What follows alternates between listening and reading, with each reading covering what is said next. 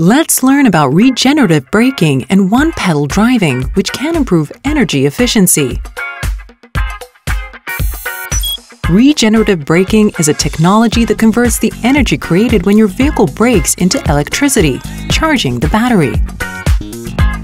The paddle shifters on the steering wheel let you control regenerative braking, allowing you to enjoy better energy efficiency. You can set regenerative braking to levels between 0 and 3. You can check the level on the instrument cluster.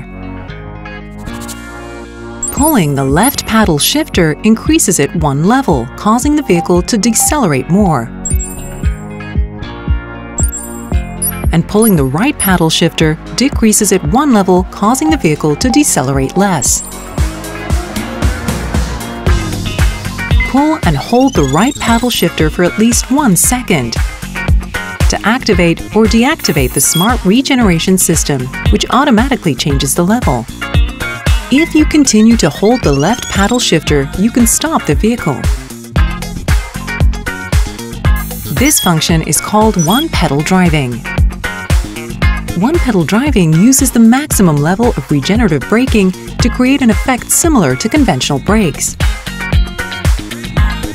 If you let go of the paddle shifter while your vehicle is traveling 3 km per hour or faster, the system returns to the previously set level.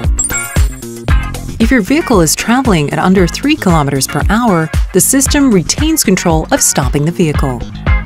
While using one-pedal driving, you can control where you stop using the accelerator pedal.